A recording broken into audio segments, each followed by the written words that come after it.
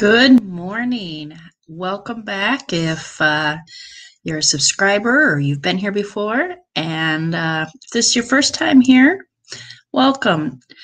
My name is Lori, and I do videos about my experiences doing the Atkins diet. And so this is my journey. So if you are interested in this sort of thing, go ahead and like this video and subscribe to my channel. So with that, we are going through the book Dr. Atkins' Diet Revolution by Robert C. Atkins, MD.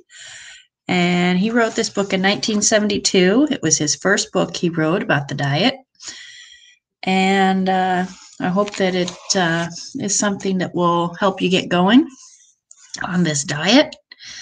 And today's chapter 10, is called How to Take Your Own Dieting Case History. And this will pretty much tell you, what you need to do to get started.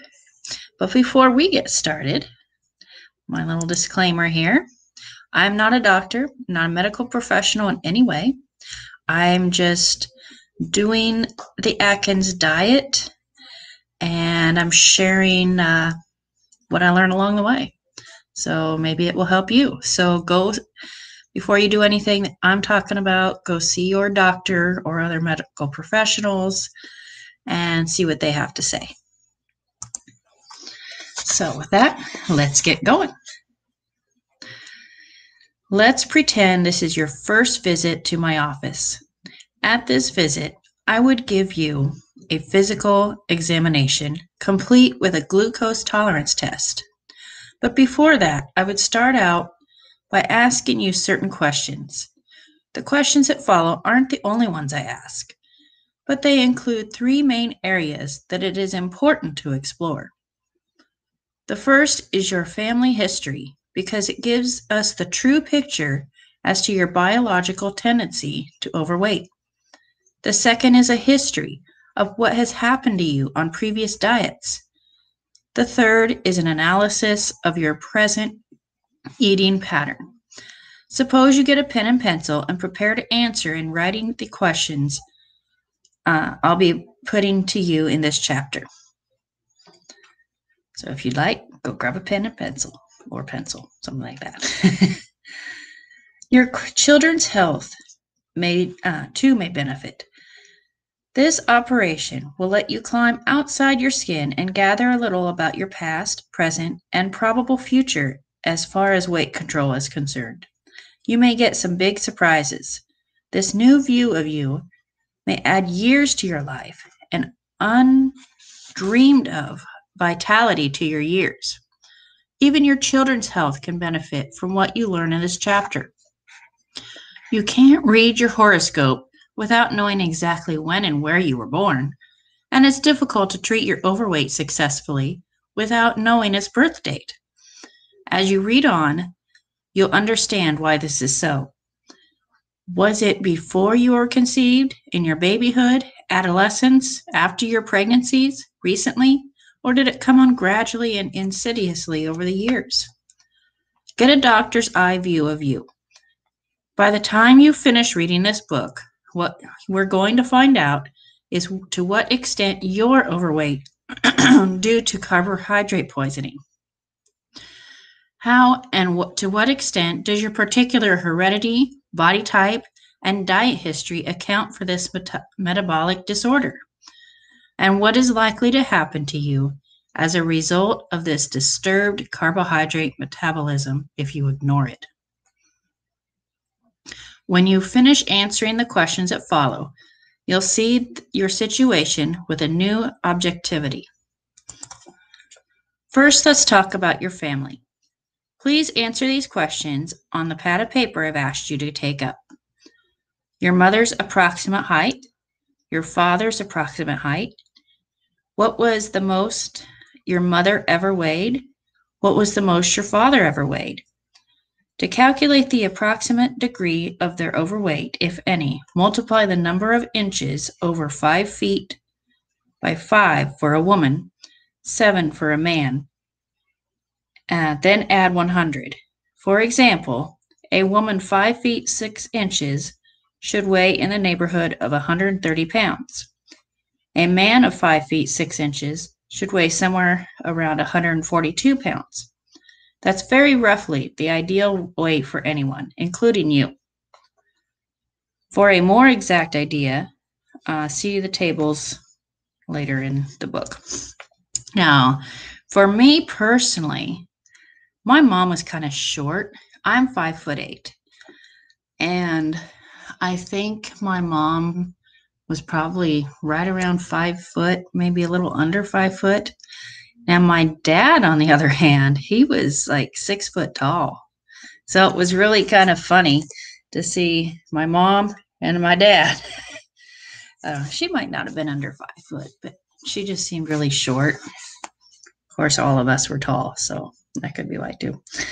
But yeah, and my mom was overweight. I don't know what her weight was. She, of course, never told. My dad was always pretty thin. So they were just complete opposites in that way. Do you have brothers and sisters who are overweight? How much? The majority of you whose parents and siblings are overweight have a weight problem yourself. My sister was always struggling with her weight, from what I remember. We were 7 years apart. She was older than me.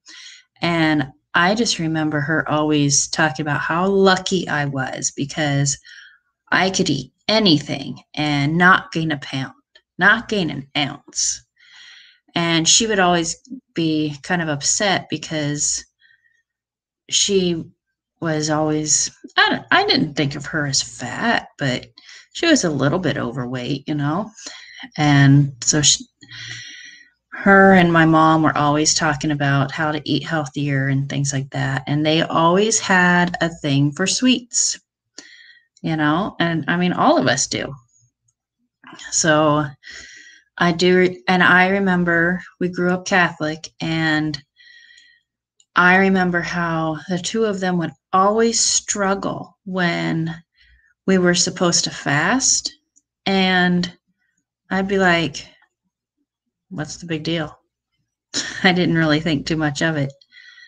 But yeah, it's just something I noticed, It's not saying anything bad about people that have that struggle, but I just noticed that about them.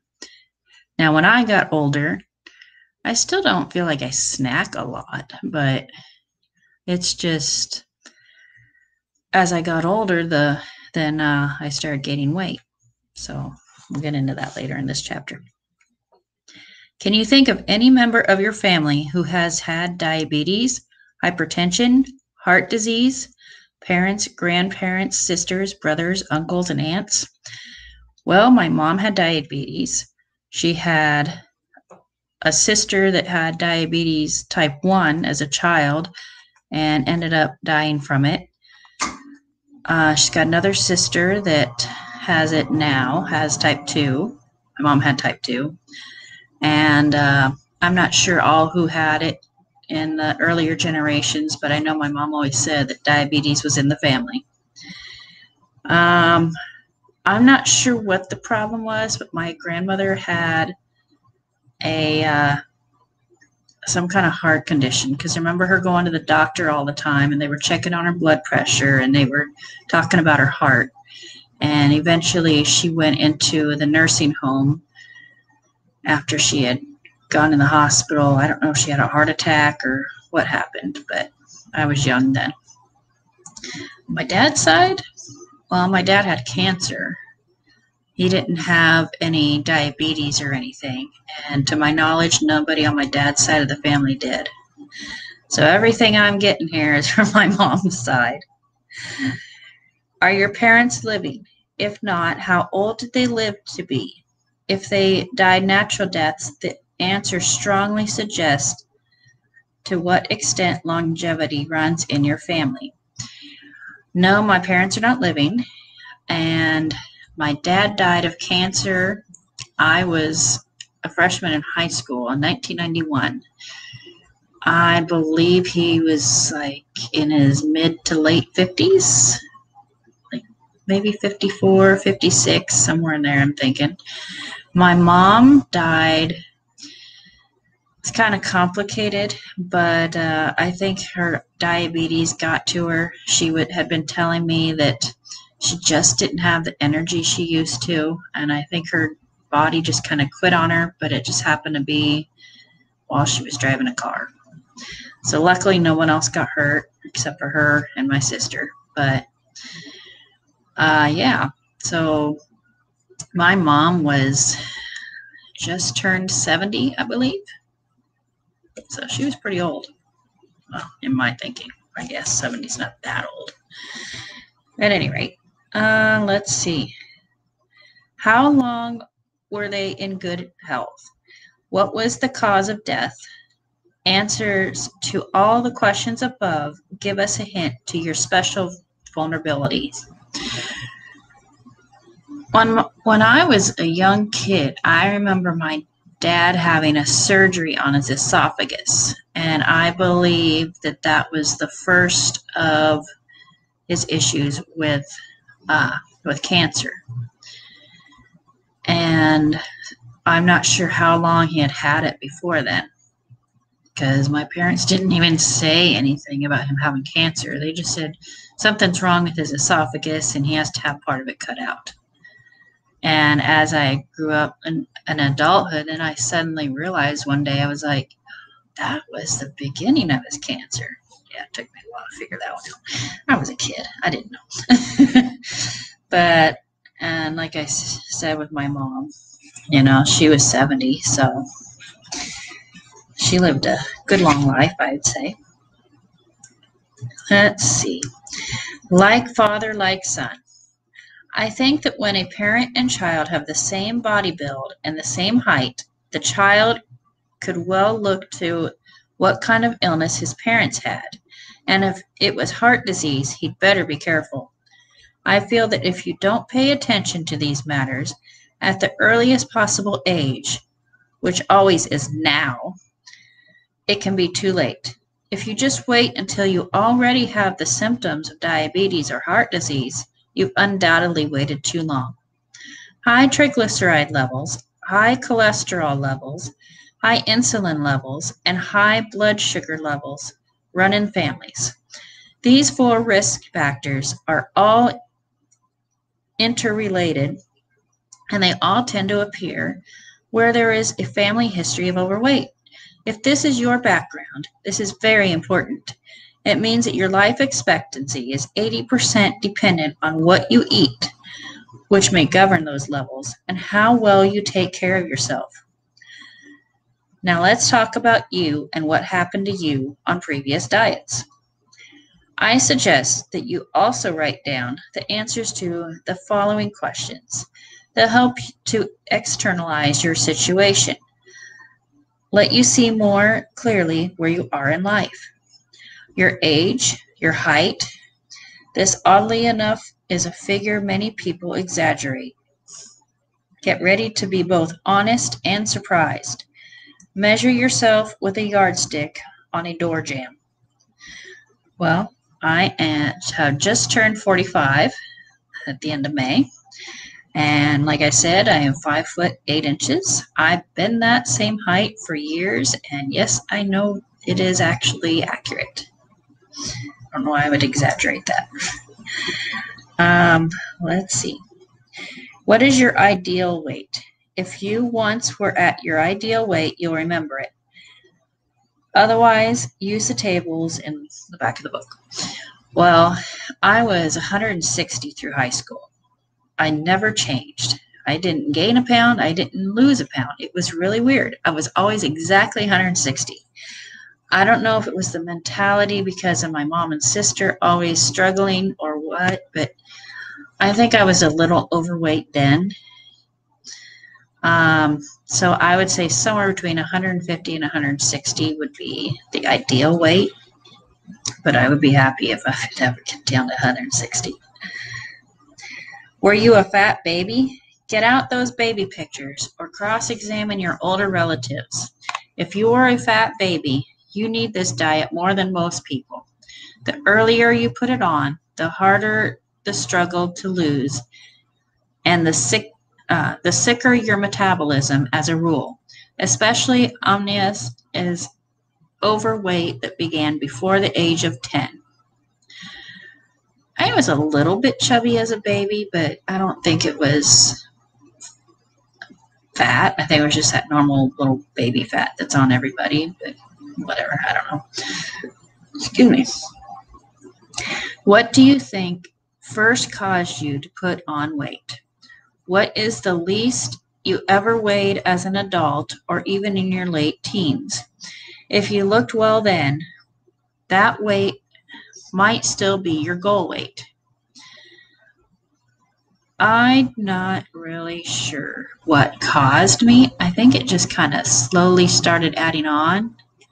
But then after I had my kids, that's when it really started to add on. What's the most you ever weighed?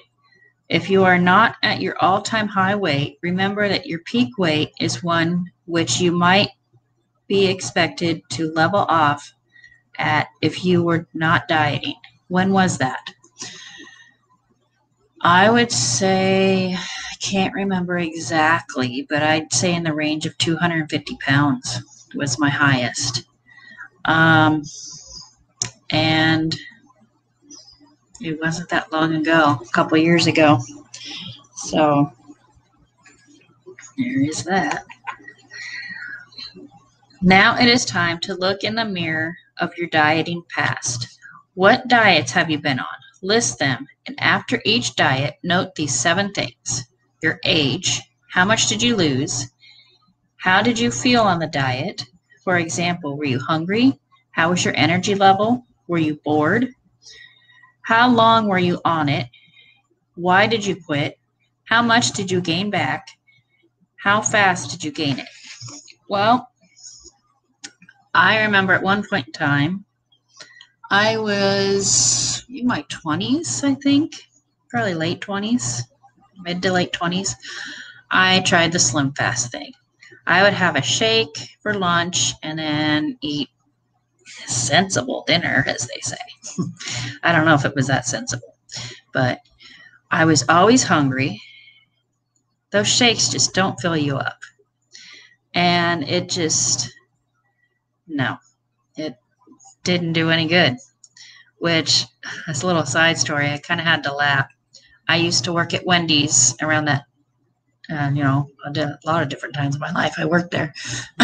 There was this guy that used to come in, and he would order a large Frosty every day for lunch, or during the lunch rush. Then one day he told me, he said, those Slim Fast shakes are supposed to work, so I've been having this large Frosty and instead. High sugar content there. After a while, he stopped doing that, and he started ordering normal food. So, don't try that. Let's see, what other... I've never been able to count calories, but I've tried reducing how much I eat. I've tried, just making better choices, like having a salad instead of whatever else that I would have normally had. And I've tried a lot of different things like that. I did do well on the Atkins diet before, but I'll be honest, what stopped me from doing it was this kid at work kept making fun of me. He was telling me how Dr. Atkins is even fat. He died from a heart attack, which, by the way, is not true. And he told me all these different things on how unhealthy it was because I'm having no carbs, which is not true. We have carbs. We just don't have the unhealthy ones, and we don't have a lot of them. It was like every day when I'd go on break and get my food, he would just attack me basically because of it. And I finally I gave up on it. I couldn't deal with the negativity. So I just man, if I really think about it now, I can only imagine where I'd be today if I would have stuck with it, if I would have been the person I am now that has, I stand up for myself and things. I just, wow. So, anyway, let's see. What would be the virtues of an ideal diet for you? Would it have to solve a hunger problem? Yes. Or a boredom problem? That was never an issue for me. If it is either of the two, you are in luck, for this diet solves these problems. The hunger would be cured by the diet itself, and the boredom by all the wonderful recipes, as well as the variety the diet affords. Let's go back to question number 5. Nothing is more important to your success with this diet than to think and carefully about your answer to question 5. Why have you quit in the past? Take time to go into this a bit. Well, I don't know. When I did the Slim Fast thing, it was the hunger. It just wasn't working for me. Cravings get me the best, I guess. When I have gone off of like eating salads and healthier foods, I guess a little bit of boredom too. I got tired of salads. Excuse me. But mostly I think that the craving for sweets gets me, and cravings for pizza and Mexican and things like that. All right. Did you stop because there was something wrong with the diet? It didn't work, or it left you hungry, bored you, or all the above? Or was it just because you loved eating more than being slim? In other words, because you didn't really care enough about your appearance and health to stay on it? Or did you quit because something upsetting happened in your life about then, so that you were under unusual stress, and the stress of going hungry was more than you could handle on top of it? Pause and tote up just how many times you've started a diet and then quit. Do you find that you quit different diets and for basically similar reasons? Don't be discouraged as a result of reviewing your dieting past. Be objective. Try and see yourself as the doctor might see you. As your doctor might see you. There's real value in this exercise for you. You're going to be given an easier, more enjoyable, more efficient diet than you've ever experienced. But when it comes to changing your eating habits, even though there's no hunger or boredom involved, it's vital to realize with crystal clearness the role that you and your values play. To make even the world's best diet work, you've got to care. No diet, no matter how perfectly conceived, is more than a tool, an instrument that the motivated individual can use to accomplish a goal he wants. No diet can make you lose weight. Now that's the key right there. We have to care. We have to want it bad enough. That is it right there. Part 3 of your diet profile. What is your eating pattern? Now let's try to get a picture of your eating habits. That's where we'll be starting from. What is your usual carbohydrate intake? That's what is important. I hear many people say, well, actually, I don't think I take in very many carbohydrates. I don't take sugar in my coffee. I seldom eat gooey desserts. And at dinner, I just don't put bread on the table anymore. Well, that's all to the good, but it isn't good enough. Good as it is. If A, you're overweight, and B, you aren't metabolizing carbohydrates properly. Either or both of these conditions indicate that you're still taking in too many carbohydrates for you. Our national eating habits being what they are, it's easy to take in 50% of your calories in carbohydrates, even if you don't have a mouthful of sweet teeth. How many carbohydrates do you take in per day? I want you to find out for yourself what your usual carbohydrate quota is, like this. For 3 days minimum, a week would be better, eat and drink just as you usually do. No virtuous abstainings. Just relax and do what comes naturally. Write down everything you put in your mouth, liquid or solid. Quantities, too, as nearly as you can guess. Carry a notebook in your purse, and just as soon as you've eaten or drunk, jot it down. If you wait to do it later, you're all too likely to forget something. Forget calories. Just write down the item and quantity. Later on, look up and then add the grams of carbohydrates you're taking in. To do this, simply look up the item in the carbohydrate gram counter mentioned earlier in Chapter 9. Use the gram counter just as you use a calorie counter, only it's carbohydrate grams you want. Today, you can just Google it. Just put in how many carbs does blah have, or just food item, carb count, or something like that, and you'll find it. It's everywhere. This is an important exercise. Why? Because you see your eating habits through new eyes. It makes you carbohydrate conscious, carbohydrate wise as nothing else can. Could a sample day's eating go something like this? Let's take what might be a sample day's eating for most people who think they are eating carefully to keep their weight under control. It's not a dieting day. It's just an ordinary, cautious eating day. Breakfast: 6 ounces of orange juice, a cup of cornflakes, 1 cup skim milk, 1 tablespoon sugar, coffee without sugar. Coffee break: 1 cup of fruit yogurt. Lunch: 4-ounce hamburger on a roll, 3 tablespoons ketchup, 1/2 cup of coleslaw, Diet Pepsi, 12 ounces. Before dinner: 2 ounces of gin, 1 8-ounce glass of tonic, 10 potato chips. Dinner: 1 cup of tomato soup, 6-ounce steak, baked potato, 3/4 cup of peas, 1/2 honeydew melon, coffee without sugar. Bedtime: 1 glass of skim milk and 1 small banana. Total carbohydrates: 300.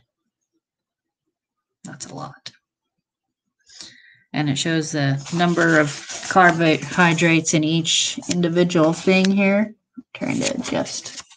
There we go. I don't know if you can really see that, but take a screenshot and blow it up. This is 6 or 7 times as much carbohydrate as you can take in and hope to maintain a weight loss. As for losing on this high in intake of carbohydrate, forget it. Though a few carbohydrate-sensitive people can maintain a reasonable weight on 60 grams of carbohydrate per day, my experience with thousands of such patients, as I said earlier, is that the majority find their critical carbohydrate level to be 40 grams daily or less. When they take in more than that, they get hungry and then gain. Yet you can see how easy it is to overeat carbohydrate in today's culture, even for people who think that they're on a diet and who go hungry, and therefore some days go overboard altogether and eat their heads off. Take Mary Lou's eating pattern. Mary Lou is secretary to one of my friends. She doesn't eat breakfast. Lunch is usually soup and a sandwich, around 10 to 20 grams of carbohydrate in the soup, 24 grams in the 2 slices of sandwich bread, and a few more grams for the filling. Around 4 or 5 o'clock, she has a medium-sized apple, 20.5 grams. If she doesn't go out for dinner, she has a frozen TV dinner. Swanson's Chinese dinner is a favorite. It contains 40.5 grams of carbohydrate and is fairly average for the light frozen TV dinners. Remember when we used to call them TV dinners? While her dinner is heating, she munches on carrot strips, 5.6 grams of carbohydrate per 1/2 cup. She skips dessert. Before bed, she has a glass of skim milk, 13.4 grams of carbohydrate.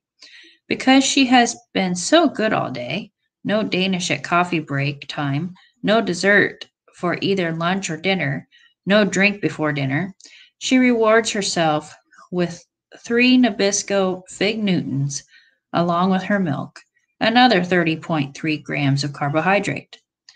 Total for her dieting, hungry day, around 160 grams of carbohydrate. And if she drinks her favorite Diet 7-Up or Diet Right or Diet Pepsi during the day, another 9 grams of carbohydrate goes down her unwary gullet with every 6 ounces. Reread your own biography. Read over the notes you have made about yourself. Get a clear picture of the person you are, the person whose eating habits are going to be retained, so that you can't possibly go back to eating the killing old ways. Does this sound impossible? Thousands of my patients are evidence that it is possible. Not only possible, but painless. But first you must realize the extent, the seriousness of your weight problem, just as I do after interviewing a patient. That's where answering those questions will help you. Let's suppose you're Mrs. A, for example. Your parents were slim, healthy, long-lived. This is the first time you've ever dieted. You're middle-aged, but you never ate desserts, and you played tennis, you kept your figure. And it's only recently, since your husband died, that the scales told you you were wavering between 10 and 15 pounds over your lifetime weight. If your case history is anything like Mrs. A, you have no problem at all, comparatively. On this diet, you'll drop that weight without the slightest effort, and you'll keep it off easily with a very comfortable CCL of probably 60 grams of carbohydrate per day. Your spirits will perk up too, and your interest in men. Does your case history read like this? On the other hand, your dieting profile may be more like that of Mrs. C. Your parents were overweight, and either or both were diabetic. You have been on the plump side ever since you were a baby. You have tried a great many diets. You lose, but you regain even more than you lost. But by now, you're veering toward being 50 to 80 pounds over your ideal weight. You love sweets. You're a night eater. That's me. Well, Mrs. C, you're like most of my patients. You can become a model size and stay that way, and you will feel wonderful while you're shedding both weight and a disproportionate number of inches. But you're playing for much higher stakes than Mrs. A. You're playing for your life, and your commitment to the project must be total. That doesn't mean that you must suffer privation or hunger or discomfort. But it does mean that you've got to put away once and for all the naive idea that you can diet for a while until you've lost the worst and then go energetically back to digging your grave with your teeth. You're not weak-willed. You're not a glutton, but you are sick, very sick. Getting well must be your first concern.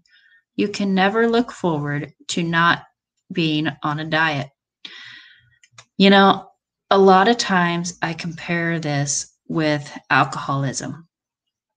And here I'm seeing it again. If you are an alcoholic, you can't just say, I'm going to have a little bit of alcohol. And you can't just quit it for a little while. You have to dig in, stop drinking today, and never touch a drop again. If you have one sip, you're going to relapse. And it's the same here. If you are, they're calling this an allergy to carbohydrates. And if you're allergic to them, then if you go back and start eating the old way again, you're going to get back the way you were. So this is a lifetime decision. Or are you Mr. or Mrs. B? You're not Mrs. A? You're not Mrs. C? Perhaps your case history is more like that of Mr. or Mrs. B. One or both of your parents were overweight, but you were slim until your pregnancies. That's me, sort of. Or Mr. B until a few years after you got out of the army. You tried various diets. You lose, but of course, sooner or later, you gain it back. You'd be happy people if you could just drop 20 to 30 pounds. On the other hand, lots of people you know are in the same boat, and dieting is such a bore. It isn't as if you ate ignorantly. You ate carefully, except during vacations and the holiday seasons, of course. Plenty of fruit, not much fat, no bread on the table, and you play golf, you swim, you even do the Royal Canadian Air Force exercises most mornings. RCAF. Mr. and Mrs. B, you have my sympathy. That right. You don't deserve to be loaded.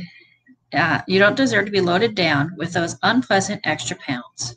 But because we're not on guard against the carbohydrates that are the major cause of those creeping pounds, we're innocent victims of carbohydrate-itis, the insidious, invisible, all-persuasive plague of our century.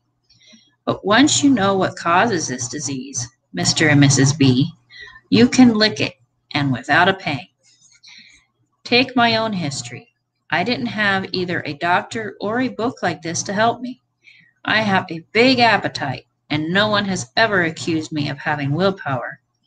Yet I've been able to train myself so that when I walk into a cocktail party with a smorgasbord, that picture doesn't even reach my brain. The picture I see goes from my eye to my hand. My eye will see protein, which I call my food.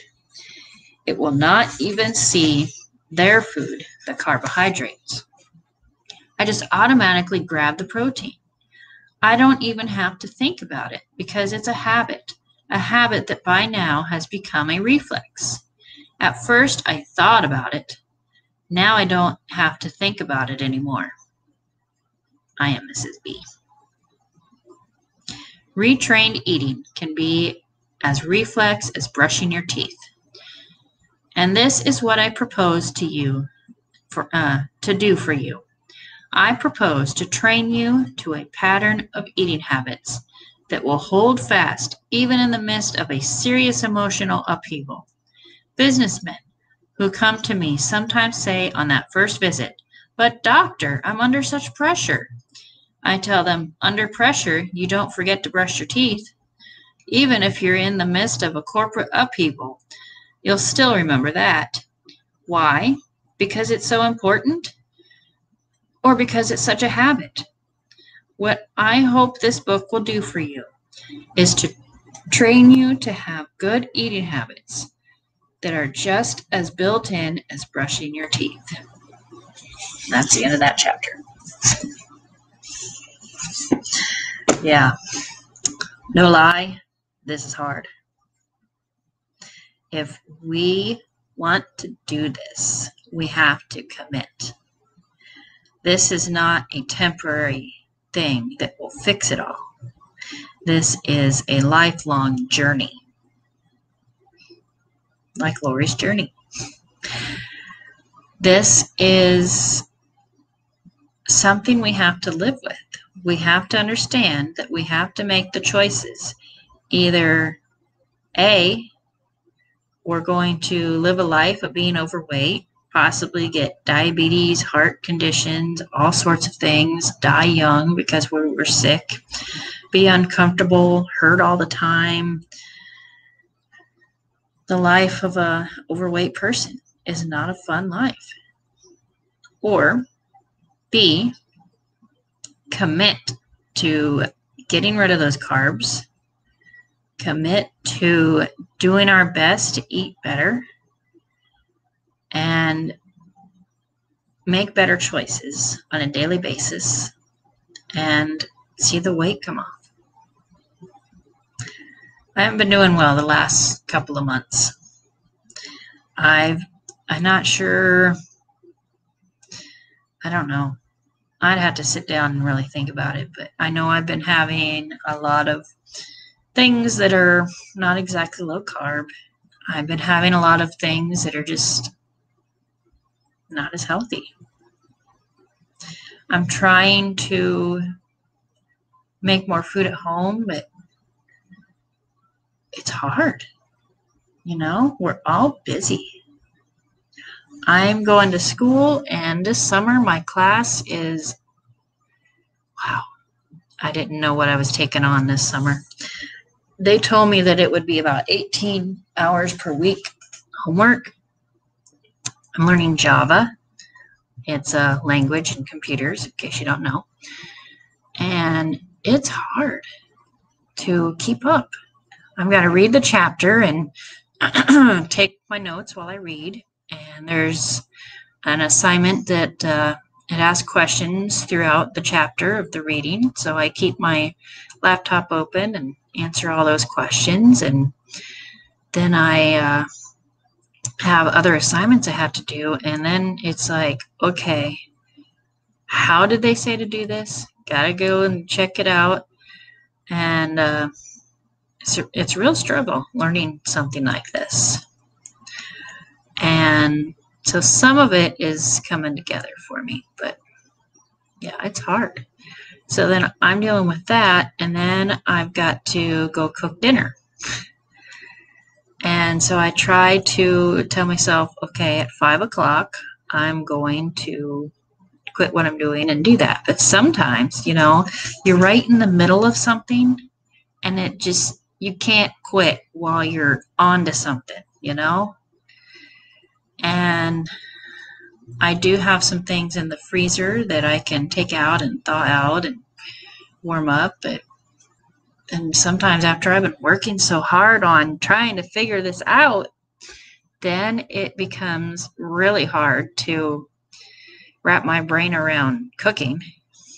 But I've been doing better on that. But the weekends really get me.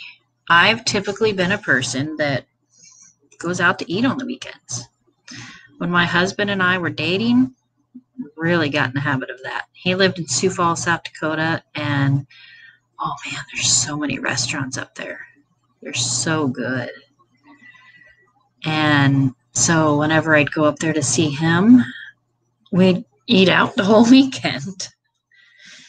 I mean, it wasn't my house. I wasn't going to cook. And so that was just the way things were. And then when he'd come down here to visit me, we do the same thing. It's a really bad habit we got into. And I've always felt kind of uncomfortable cooking for somebody, except for my own kids. So that was a change for me to be able to cook for my new husband when we got married. And we've been married since 2017. So 4 years coming up here in July. And yeah, it's a struggle every day for all of us.